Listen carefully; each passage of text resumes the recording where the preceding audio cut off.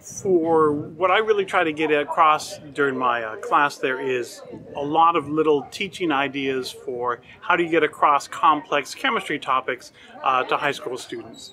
And the other part is how can you, run a class like on a shoestring budget? What are things, because I like to do a lot of really sort of small hands-on laboratory, I call them labettes, because sometimes I think we get kind of caught up in the really big overblown labs, and then the students kind of, I think it adds a layer of abstraction, from the lab to the things they're learning about. So, during our lesson, then we stop and do little labs all the time. And we do that in the workshop as well. We're doing some problems, and then we do a lecture, we watch a video, we do a lab, we answer questions, we get into a big discussion. So we have things back and forth all the time.